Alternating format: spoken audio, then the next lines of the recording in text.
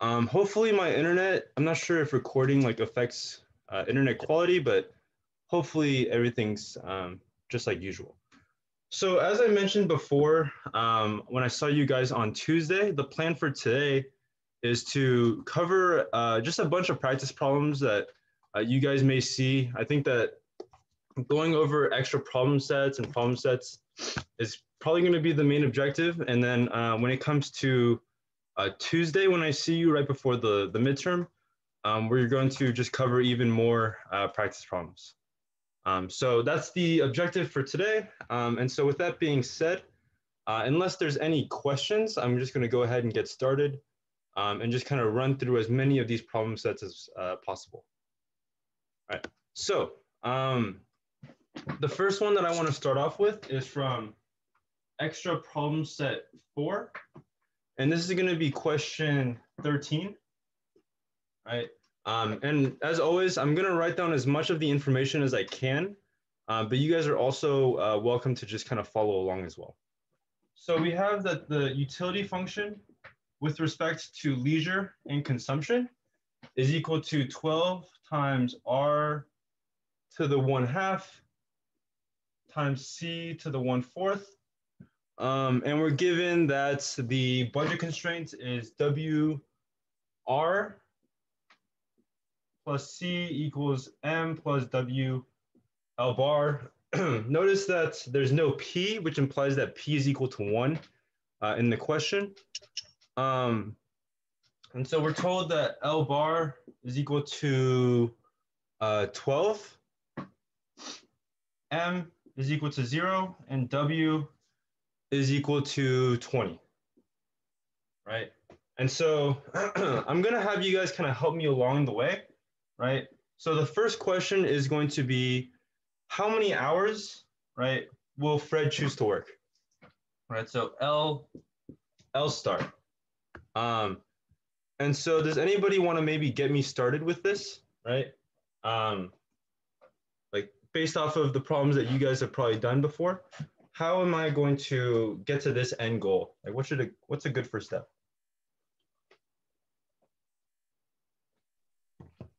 Find the marginal rate of substitution. Yeah, okay, I agree with that. So we have that our MRS is going to be equal to 1/2 C over 1/4 R, which is just going to be equal to 2C over R, right? And we know that the price ratio on our labor supply model is just going to be the wage rate over the price, which is just going to be the wage rate over 1, right? So I'm just going to set it equal to W, right? And I might as well just set it equal to what it really is, right? So this we know is equal to 20, right? And so we get 2C is equal to 20R, which implies that C is equal to 10R. And so now when we plug this back into our budget constraint, right, we get that WR, right, is 20R plus C is another 10R, right, is equal to 0 plus W times L bar. So 20 times 12 is 240, I believe, right? So all of that is equal to 240, which means that 30R equals 240. And so R is going to be equal to 8. And am I done?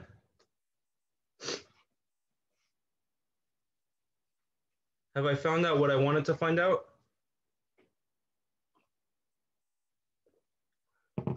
No.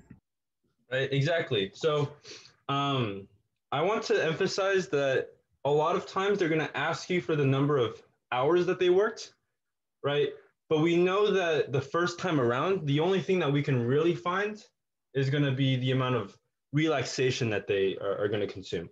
And so we need to use the fact that L bar equals L plus R in order to solve for L. Luckily, we know what L bar is and we know what R is, which means that this is going to be equal to 4, okay? So pretty straightforward, right?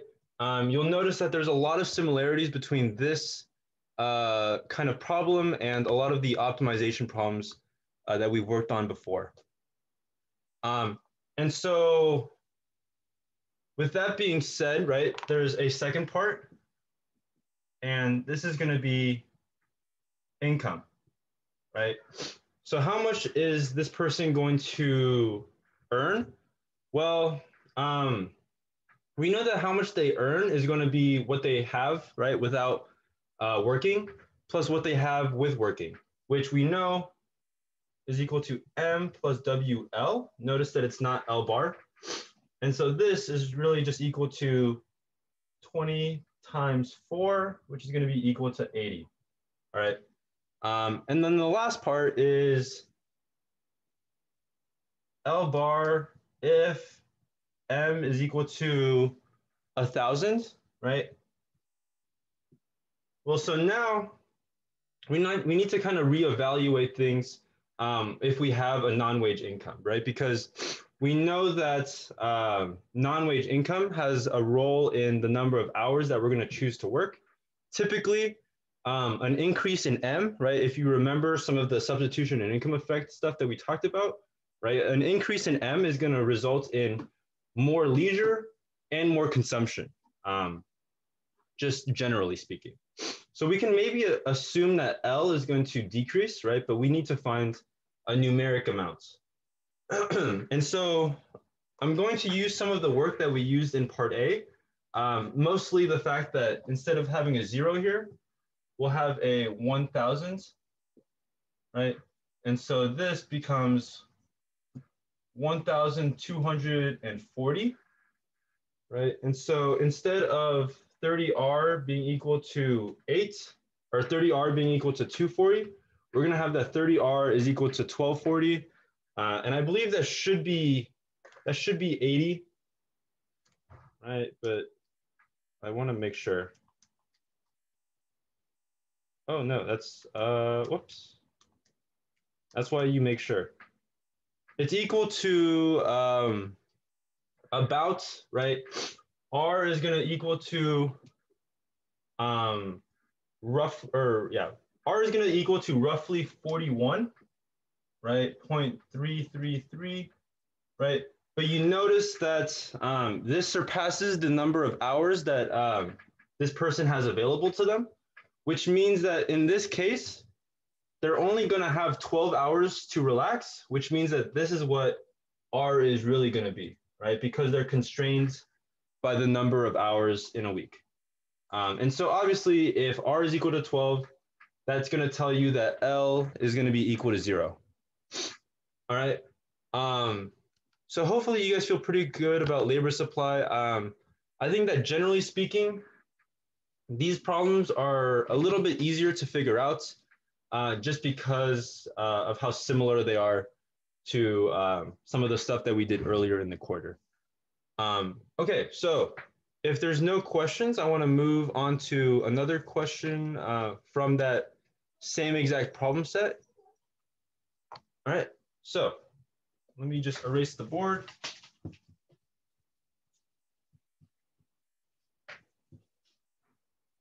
And let's see if there's another one. I kind of scoped out some of the questions to make sure that they were good. Oh, this is a good question. This is from the same problem set. Right, and it's going to be question 11, right? And we're told that their utility function, right? This is going to be a labor supply question. Is going to be R squared times C. And we're asked for the labor supply function, right? And so this, right, has parameters W and M, right? So we want to basically see how L is going to change with different inputs of W and M, right? And this should hopefully remind you of demand functions that we did earlier, right, in the quarter. So with that being said, right, we're told that W is going to be equal to 10 and M is going to be equal to 320, right? And L bar is going to be equal to 168, right? So there's two different parts. There's the labor supply function, and then there's actual labor demanded, right? Or labor supplied in general, right? So the difference between a demand function and quantity demanded, for example. Okay, so for finding my labor supply function, does anybody want to maybe get me started with an idea that they have?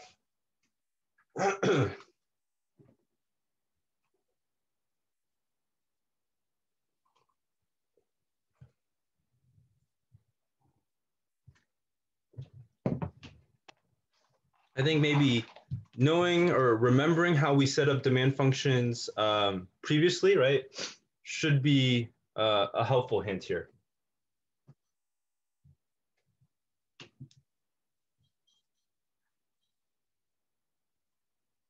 Okay, well, if we're stuck, right, what's something that we can always do if we're kind of stuck in place, right? What's something that I've always recommended we do if we don't really know how to move forward with a problem? You can find the MRS. Okay, yeah, so MRS, right, and we know that this is going to be equal to 2C over R. And what am I going to do with the MRS, guys?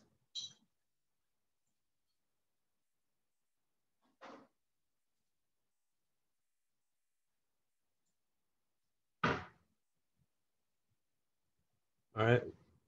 Okay. Yeah. So equal to wage. And do I want to have the value of wage, or do I want to leave wage general?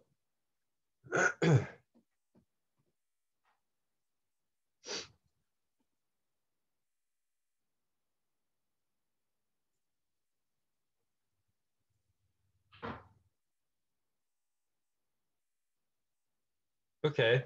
Right. And so the reason that we want to leave it in the most general form is because we want to see what the labor supply is for all levels of wage, right? We don't want to see what it is at just one specific value, which is 10, right? We want to see it for any value, right? Such as like 10.3534, right? Or any other number, okay? So now that we have our MRS set equal to the wage, what can I do with this?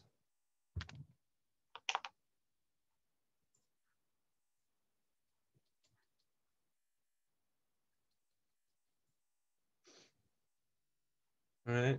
Does anybody have any ideas about maybe what we can do with the fact that 2C over R is equal to W?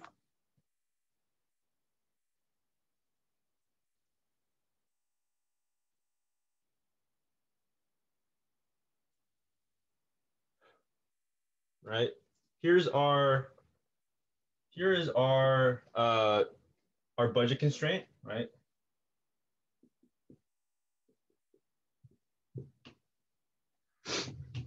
So now how can we utilize this fact?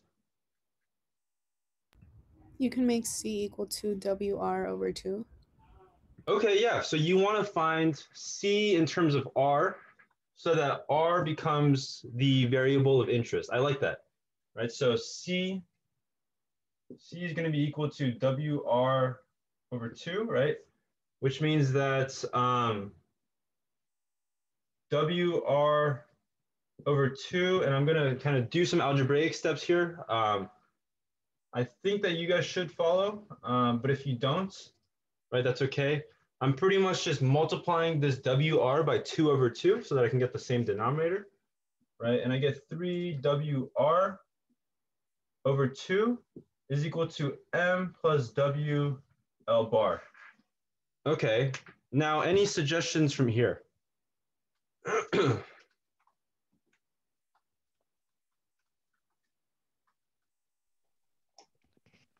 Could you replace R with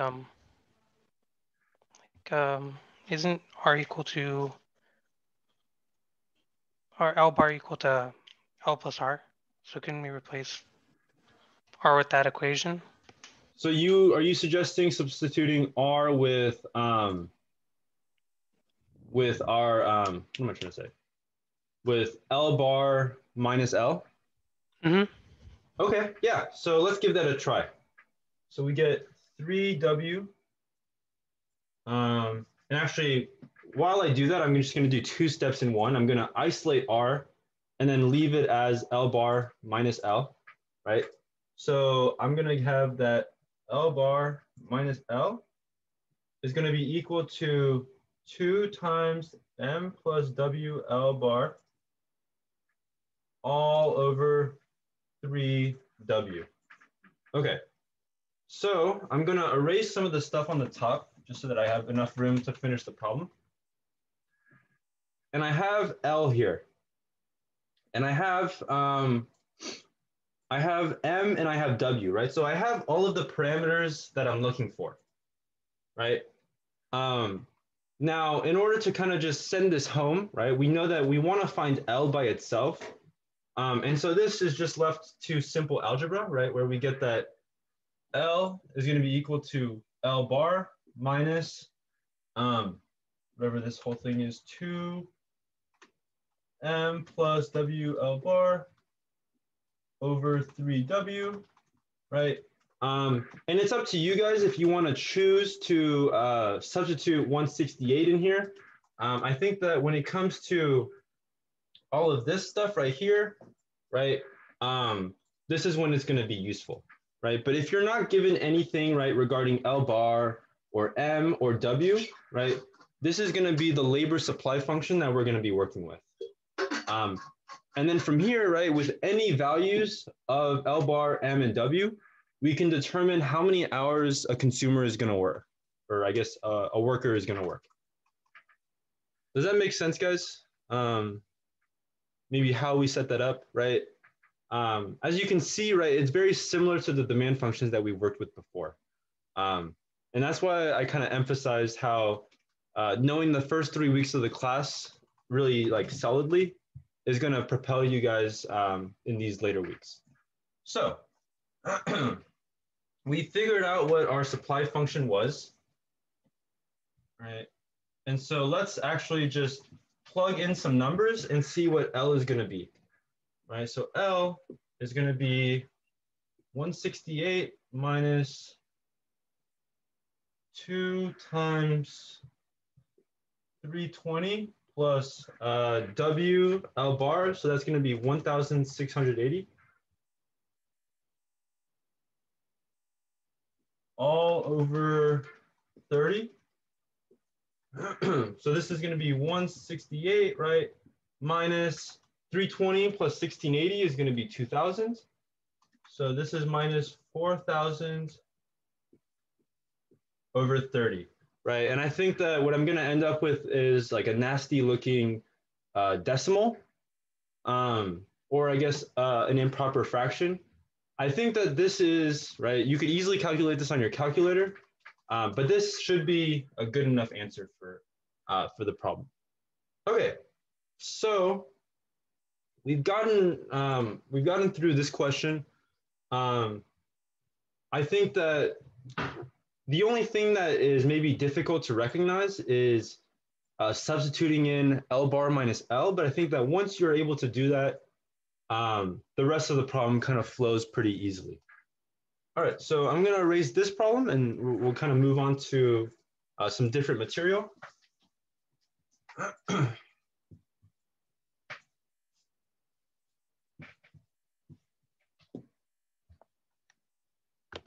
Let's see if there's anything else on this problem set. I don't think so. I think we can move on to problem set 5. Okay, so this is going to be extra problem set 5, and it's going to be question 6, right? And so we're told that price of a fridge is going to change with inflation. And we're told that a fridge last year was 1,000, but it's 1,100 today. And we're also told that a bank deposit grew from $100 to 104 over the past year. And so my question is,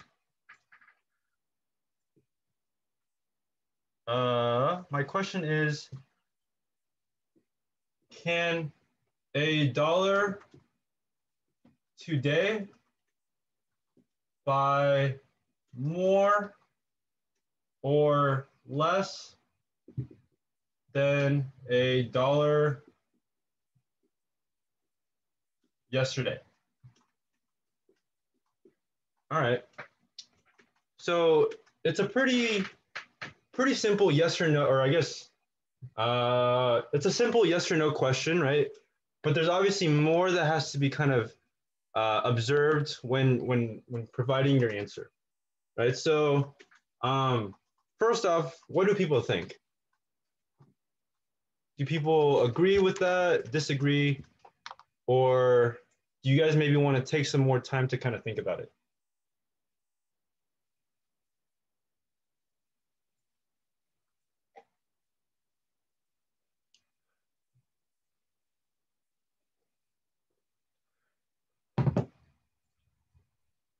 Is it worth less?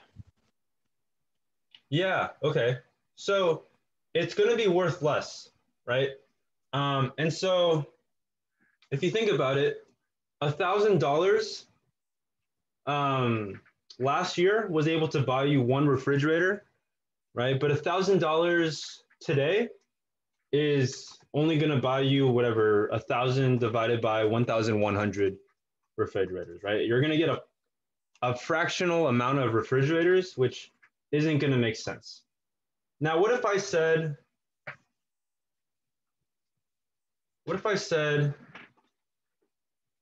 would you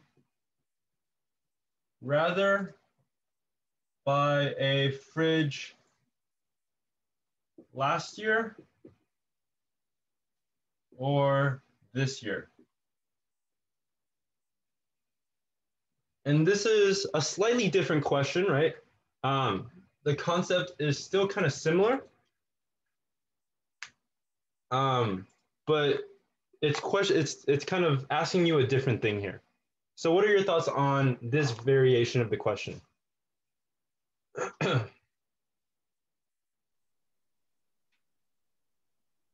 I'd probably say it was better last year because it looks like inflation is more than the interest. Okay. Now, and I agree with you there. Now, what if I said that instead a bank deposit grew from 100 to 111? Right? Does this change your opinion about whether buying a fridge today is better than buying a fridge last year?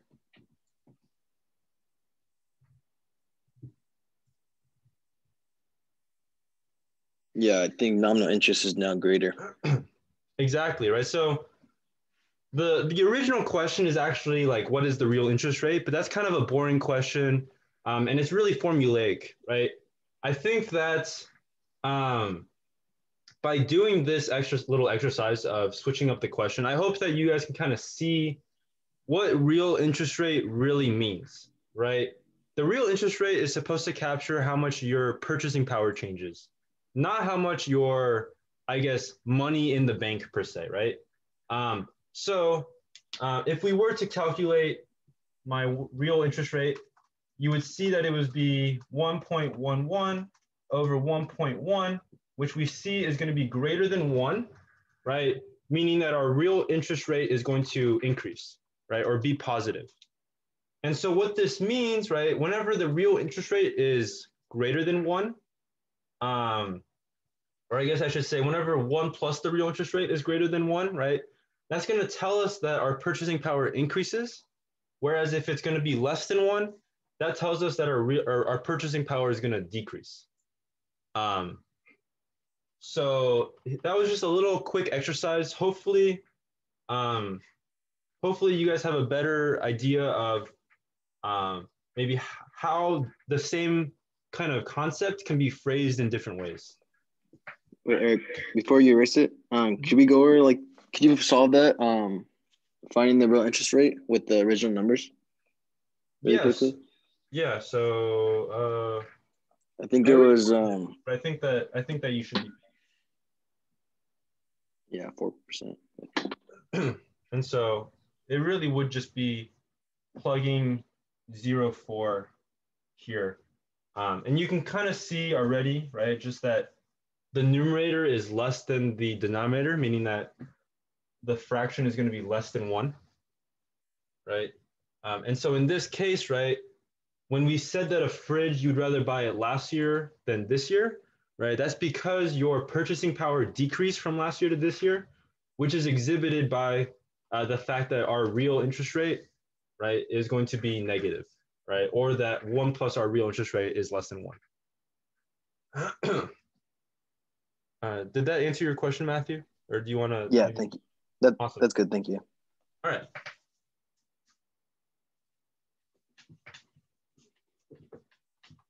So before I move on, are you guys finding these questions like challenging in any way, right? Or would you rather, because ideally, I hope that these are questions that you can do, right, pretty easily, but that they're challenging at the same time.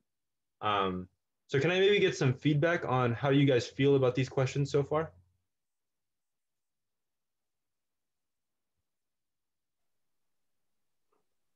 Yeah, I think they're definitely doable. I just don't think I could do them that quickly. Okay, yeah. And I mean, I think that, well, for one, I've already seen the answers. That's why I'm using these questions. But I think that just with more experience, it's just going to come. All right, awesome. That's awesome to hear that you feel like they're doable too. All right. So I think that the rest of the questions are about the same caliber. And so let's go to a borrowing and a lending question, right? So this is extra problem set 5, and it's going to be question 5. And we're told that inflation is 10%. We're told that M1 equals 0. And we're told, right? So actually, I want to make a note of what there's like a difference between what the answers PDF says and what the actual just questions themselves PDF says, right? So we're going to go through 2 different variations of this question. And I'm not going to tell you what the difference is just quite yet. You'll see what I mean in just a bit. So M2 is going to be enough to buy 1,000 units of consumption in period 2. Okay. And so we're told that R is going to be 10%. And we're told that P1, so price in period 1, is just going to be 1. And so that's all the information we're given, right? And we need to, we're also given that utility of C1 comma C2 is equal to C1 C2. Okay. So borrowing and lending definitely has some tricky aspects to it, right? So with that being said, hopefully we can get the same kind of involvement that we've been getting, right? Where does anybody want to maybe get me started with this?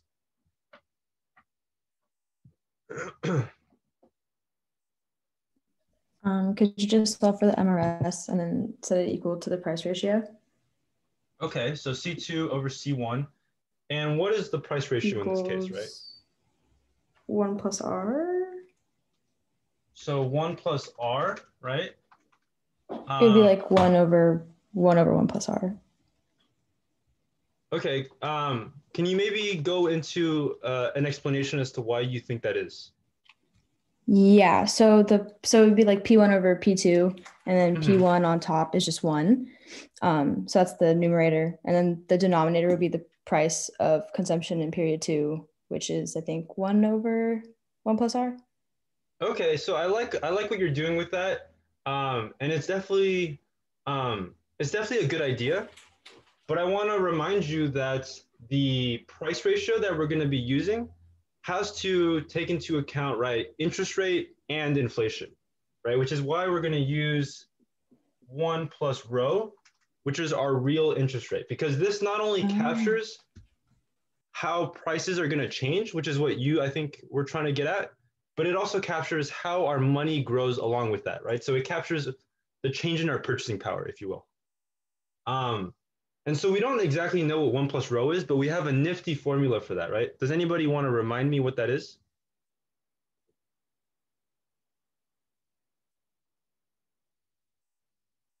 Right? It's something that we just, right? I believe I just showed on the board.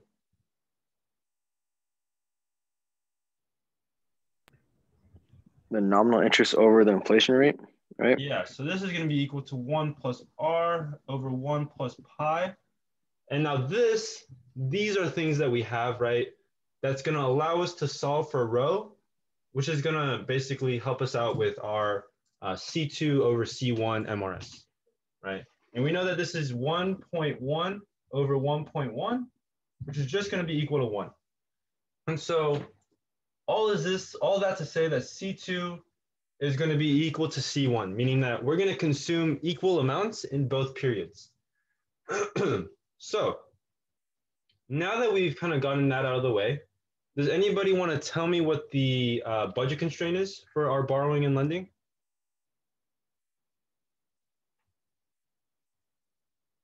Maybe just read it out and then I can just write it. It's C1 plus C2 over 1 plus rho equals M1 plus M2 over 1 plus rho. Okay, so we have C2 in terms of C1, right? So we can plug in a C1 right here. And we also know that 1 plus rho is just going to be equal to 1, right? And so we get C1 plus C1 is going to be equal to M1, which is 0. Remember that, right? Which is going to be equal to M2. Now, this is where, right, it can be a little bit confusing. So I know that M2 is enough to buy 1,000 units of consumption in period 2. What does that tell us about the value of M2?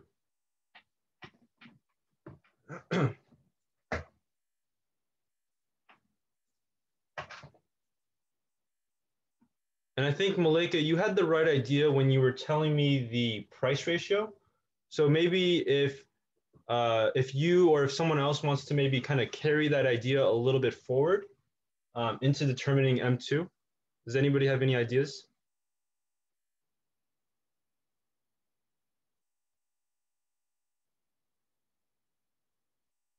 Okay. Sorry, So, is it like 1100? yeah, it's just going to be 1,100, right? Okay. Because we know that the price in period 1 is just going to be $1.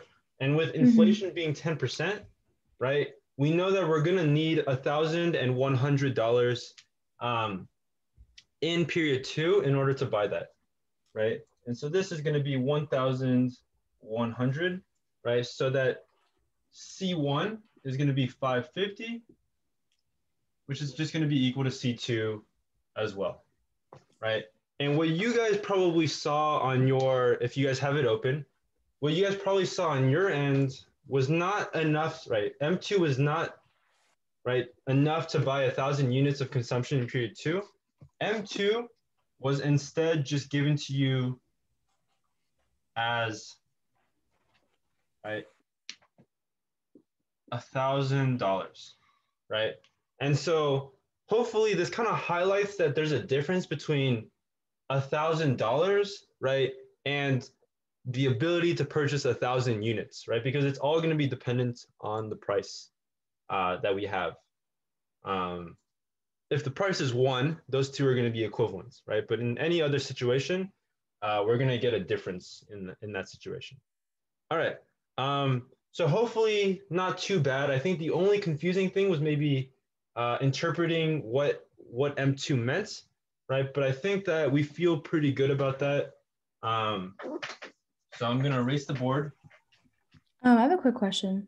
Yeah, what's up? So in like the book and lecture, they always use 1 plus R as the price of 2, but since this question has inflation in it, is that what we use? The like 1 plus the real interest rate? Yeah, so in a lot of cases, I know that specifically in lecture, they use 1 plus R because they haven't introduced inflation yet. Okay. And so when you have inflation, that's why you need to use the rho instead of R. Got it. Thank you. Why wouldn't you apply the real interest rate? Okay, so that's a good question, Adrian. The reason you wouldn't use the real interest rate for M2 is because you didn't have any money in M1 to kind of keep in the bank and grow, right, with interest or whatnot, right? All we're told is that we have enough money to buy 1,000 units, right? And if we know that each unit is worth, or it costs us $1.10, then 1,000 units times the price is 1,100, right? So there's no interest rate to be applied because the period in which we're buying is the period in which we receive our money. So there's not going to be carryover between periods. Does that make sense, Adrian? Or I guess to everybody? All right, awesome. Let me try to find more good problems for you guys. All right, I haven't actually taken a look at this one. This is from problem set 6, but it's not any of those like insurance or expected utility questions. It's going to be a like purchasing power question. So we're told that, and this is also, by the way, question 4. So we're told that this person receives 550 today. And she's thinking about buying a phone that costs, or a phone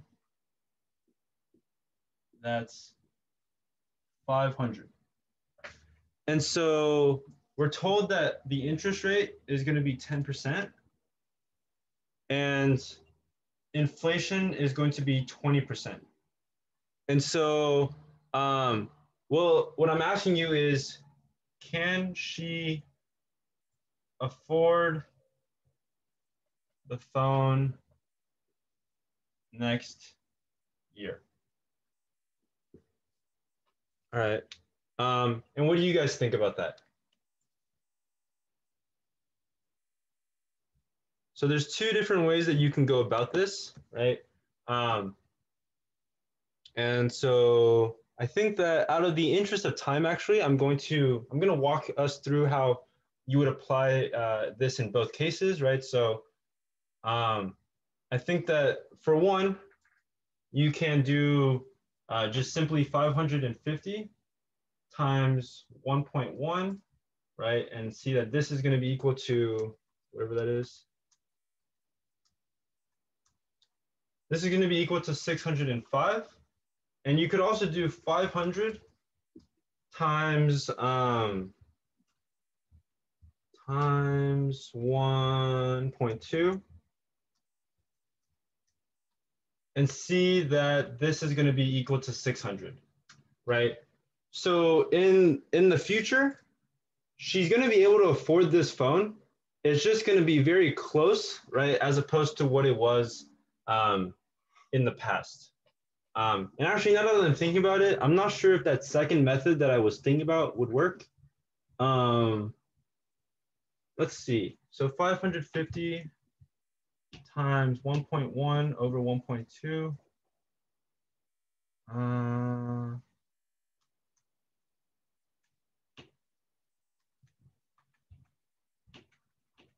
This is going to be equal to 505.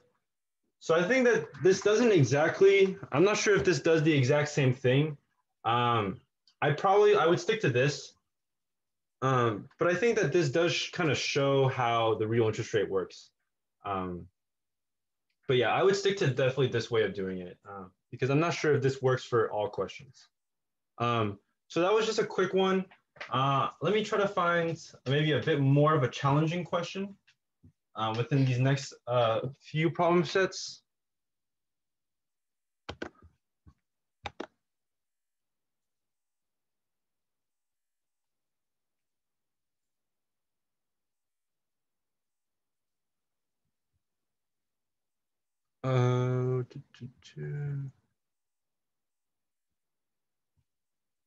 Here, give me just a second. Okay, so here is a question from problem set 5, and it's going to be question 3, right? And so in this question, we're told that a security is going to pay $100 at the end of years 1, 2, and 3. And we're told that R is going to be equal to 0.1. And we're told that another security, and actually this is not something we're told, I'm just kind of making this up. Another security pays 100, 200, and 300 at the end of years 1, 2, and 3 respectively. But we're told that the interest rate on this one is going to be equal to 0.6. And I'm asking you which has a higher present value. And another question that I have for you is, if we need to pay 150 for either security,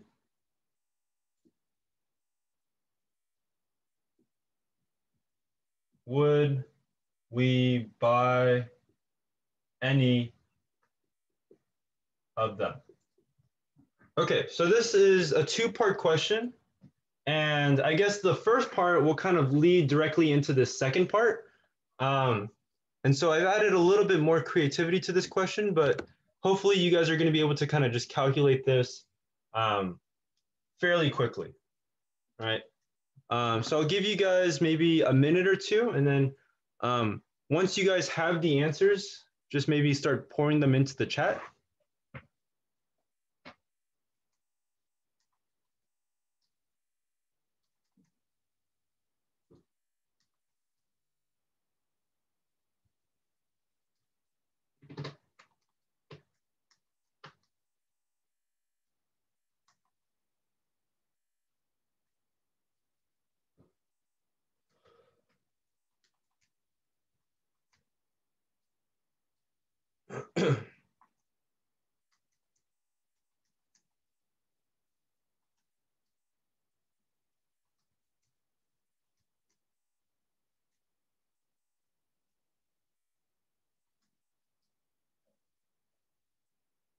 Okay, and actually I'm going to change this number from 150 to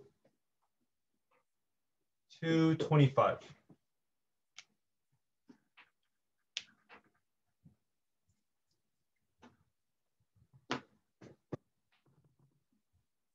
Okay, and so do you have a specific value to give me for the first security?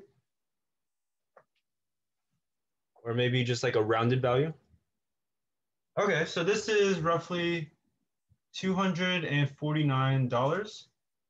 And do you have the value of the second security?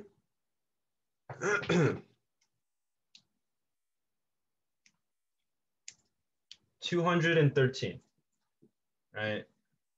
So that's kind of why I changed the value, because I guess for 150 you would buy both securities. But with 225 as the cost for either of these securities, right? You know that you would only pay for a security if the net present value is going to be greater than zero, which in the first case, right, it is, but in the second case, it isn't.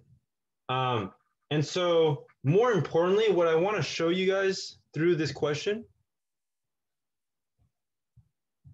So that's a good question.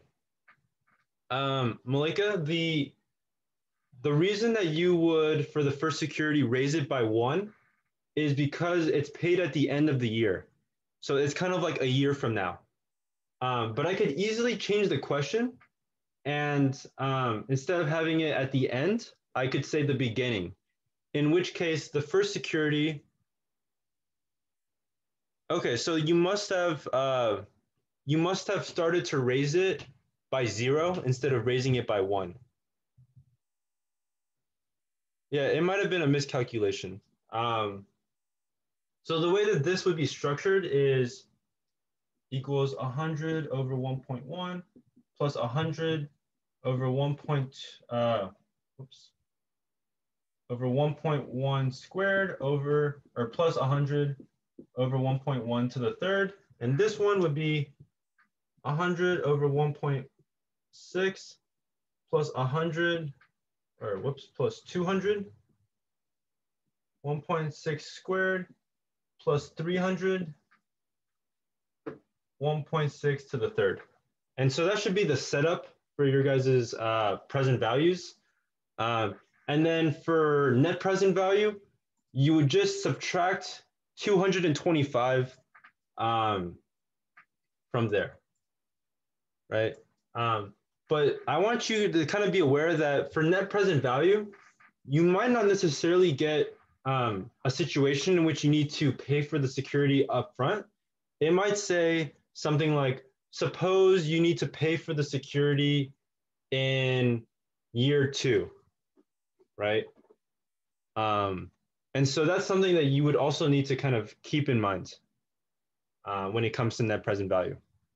And so I've run out of time. I'm not sure if there's any other questions that I really wanted to get to. I think that just based off of observation, you guys feel pretty good about labor supply. And actually, I think that you guys feel pretty good about investing in present value, especially in the context of borrowing and lending. Hopefully, all of the work we did about substitution and income effects last week, and I guess earlier this week, kind of is going to stick with you.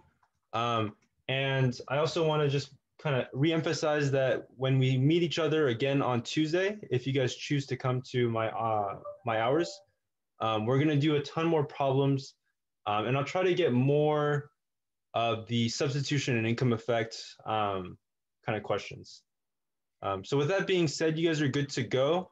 As always, I have my drop-in hours at 3. And if you want to just kind of hang around and ask questions, yeah, that's a great idea, Matthew. I think that, I mean, at least when I was taking the class in person, having a study group was super useful when it came to the tests. So I think that's a good idea. I don't think that, you should feel pressured into doing it, but I think that it could definitely be helpful. So yeah, you guys are good to go. I'll be here kind of just hanging around if you guys have any questions that you guys want to ask.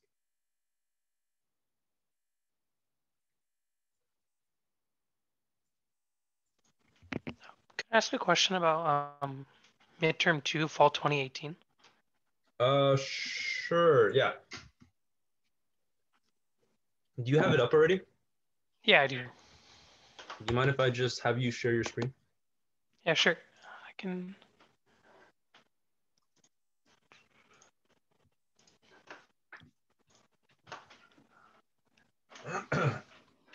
Wait, did you say fall 2018?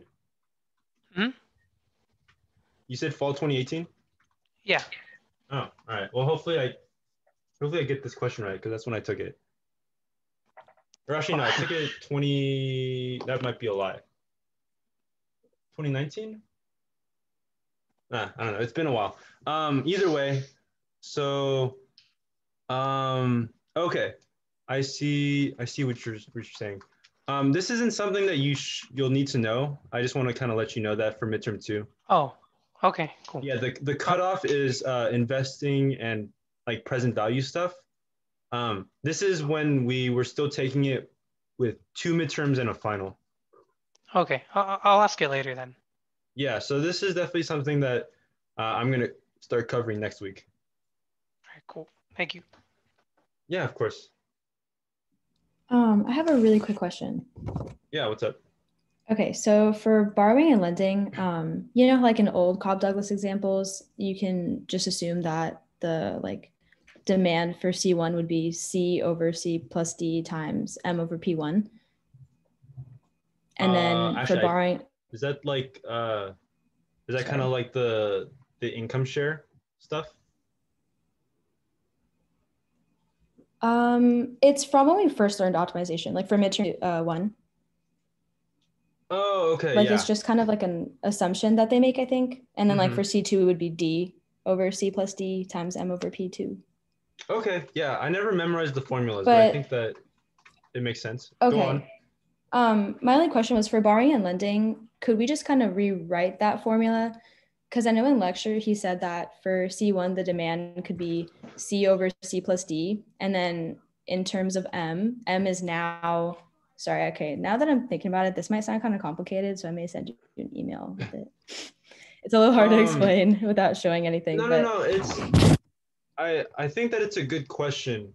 Okay. Maybe can you just write out like the budget constraint really quick, and I can explain it maybe that way, like C1 plus C2 over 1 plus R.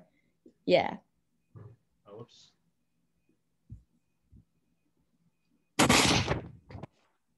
Okay. Go on. So and then like the old C, C1 star would be C over C plus D times M over P1.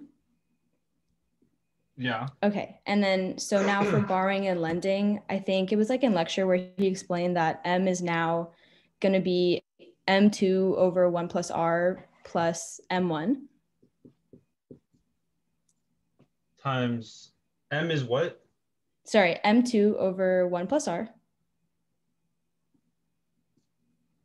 And is then it 1 plus R or 1 plus rho? I guess they use 1 plus R, but yeah, I think I should probably start using 1 plus rho. And then, sorry, just before you close the parentheses, it's plus M1 on the inside. Yeah, and then the price of consumption in period 1 is just 1. So then that would be it. So then using like the same logic, he didn't really do it for C2, but for C2, would it be okay to assume that it's D over C plus D? And then in the parentheses, it would be M2 plus 1 plus R times M1. Like you're just using the optimal amount of income in terms of the future instead of the present.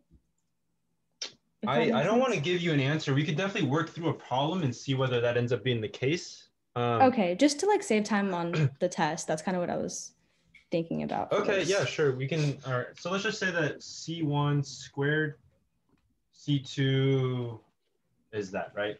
And let's say that 1 plus rho is equal to what is, I don't know, 1. And so we get that 2C2 over C1 is equal to 1, which means that C2 is equal to C1 divided by 2, right? Or I guess it probably will be easier in the fraction if we do C1 equals 2C2. And so we have that C1 is 2C2, so 2C2 plus C2 equals M1 plus M2, right? Because 1 plus rho is just 1. And so we get that 3C2 equals M1 plus M2, right? And so C2 is going to equal to 1/3 M1 plus M2. And so actually, if you look at it, that does add up, right? D is 1, C plus D is 3. And you have basically everything here. I would maybe just do a few more practice examples just to kind of double check that the work makes sense. But I think that actually, yeah, you probably could extend it to that and be just fine. Thank you. I'll do a couple problems, just double check it. But yeah, thank you for working it out. Yeah, and you can kind of see. What was that? Oh, sorry. I think this also works with recreation and consumption problems. If you change non-wage income into hours by dividing it by the wage. Oh, all right. Well, you guys are teaching me something today because this is not something I ever did. Just because I don't know. But no, I mean, if you find that this works, this could definitely save you a lot of time. And you can obviously see that C1 it makes sense, right? Because this would just be 2/3, which 2 times all of this is going to be 2/3, whatever this is. So if you find that this works, I say go for it. I mean, personally, I still prefer the derivations because you can see where you go wrong. But it's all kind of just about how comfortable you are with everything. So I say go for it if you find that it works.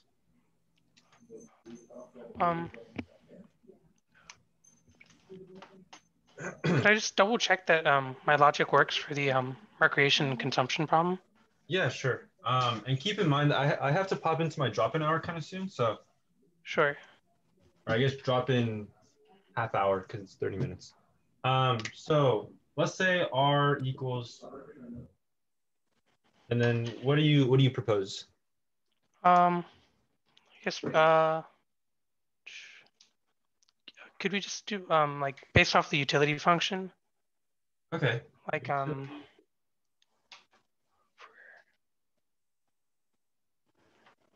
and then like if we had like some non-wage income like 500. And Sure. Yeah. And wage rate 10, I guess. Okay. And you want like then an we could you want an L bar? You probably are going to need an L bar.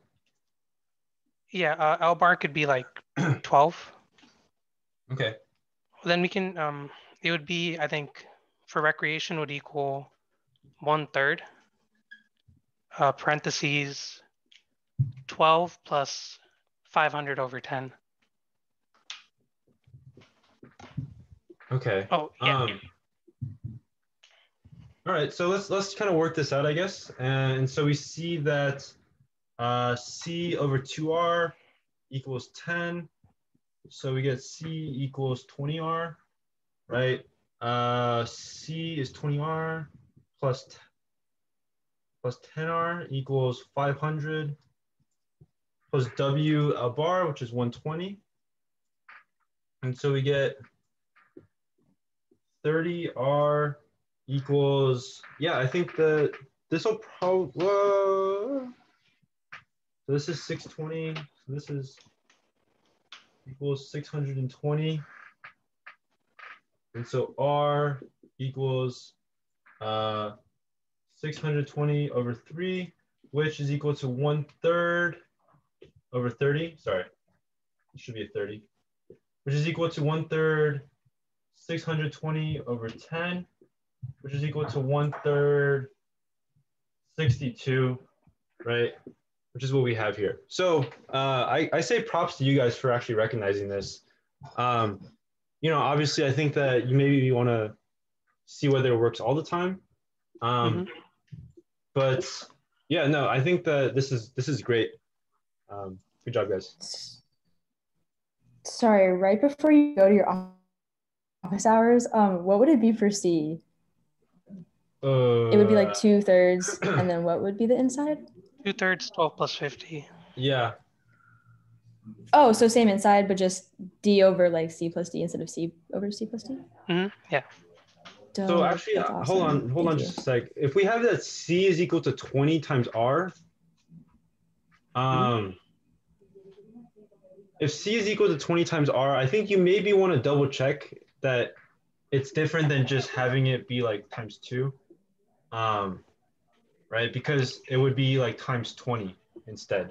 Oh, yeah, it makes sense. I think if we do R first, we can subtract it from L bar to get the right answer. Okay. Yeah, that probably is a better idea. You're right. All right, but this is really clever. Hats off to you guys. I'm not sure if I'll ever teach this because I'm not sure if I can memorize this, but no, this is great. And if you guys want to use this on your midterm, I think that this kind of proves that this will most likely work in most cases, if not all cases. So I do need to run and hop into my drop-in hours, but yeah, no, go for it. Thank you so much. Thanks for kind of hanging around and asking questions. Thank you. See you next week. Bye, guys.